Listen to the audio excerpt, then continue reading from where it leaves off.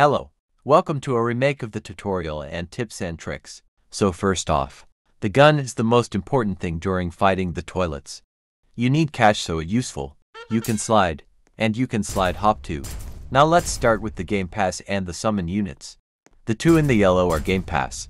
The white one can summon units, like Supreme Cameraman, Cameraman large, Speaker man large, etc. And Cameraman and Speaker small size. Now let's head over into the weapons. The sword is useless, you cause yourself danger, due to the fact you gotta be near them. Now the rocket, it is 25 cash and has a method of escaping bosses and has medium damage. It very useful when you're stuck. Now head on the shotgun. It costs 7 cash, powerful damage, but bad range. Now head on to the AK-47. The AK-47 is barely used and one of the worst weapons. Now head to the sniper. The sniper has very long range and powerful damage.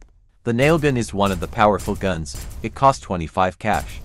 Bad accurate but good damage. The flamethrower is a game pass that costs 10 Robux and add fire damage. Now we have the modes. The yellow represents the endless mode 0 and the blue represent 25 waves of hard enemies. The red represent hard mode siege, which it isn't released yet. The health station, the max is 250 and cost 8 cash. The purple gives you 600 health. If you have 250 health, it is important. Now head over to the purple button. Whenever a building falls out or one of your defensive falls, you press this button which costs 8 cash. You have 1 life if all of your teammates die.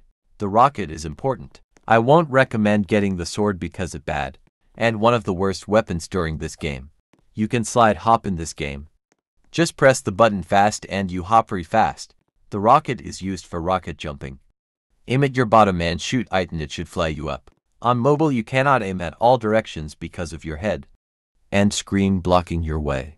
Siege hard mode is coming soon. I will do a video of it. I recommend getting 150 health during 0 to 10 waves, and after those wave try to 600 health after a 1-0. And before wave 20. Is it important to get more health so you won't die? By GMA and lasers. Now the dagger in your inventory. It is useful if your gun is bugged. Rebuilding fortress is also important for hiding and blocking attacks.